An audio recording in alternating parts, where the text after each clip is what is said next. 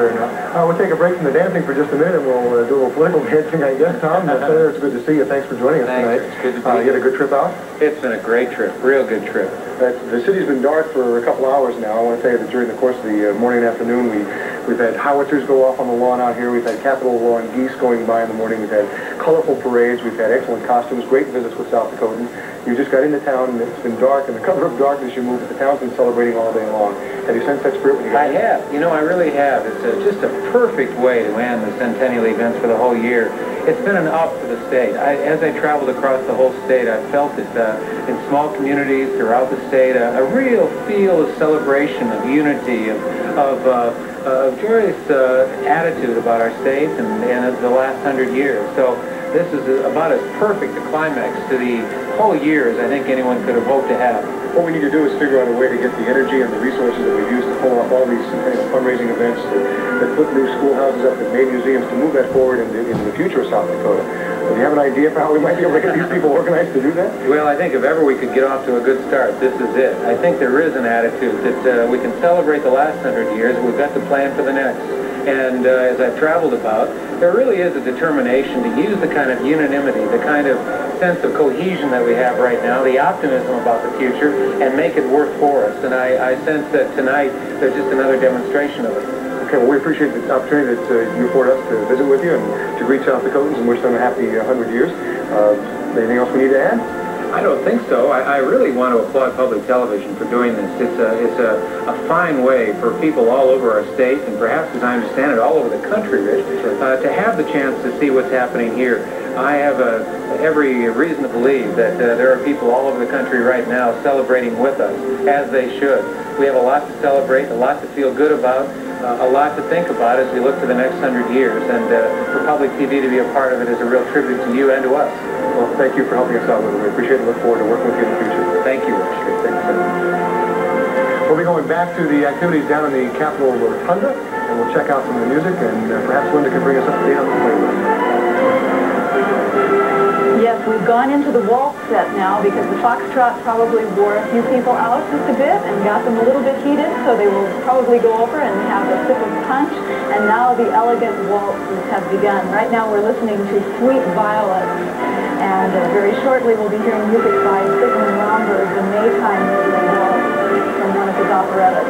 It's a fabulous evening tonight, a gala event, and I think even more colorful than I ever imagined could be possible here, as the Capitol looks like a jewel, and so do all these fantastic, beautiful people that we are watching. South Dakota is really celebrating tonight.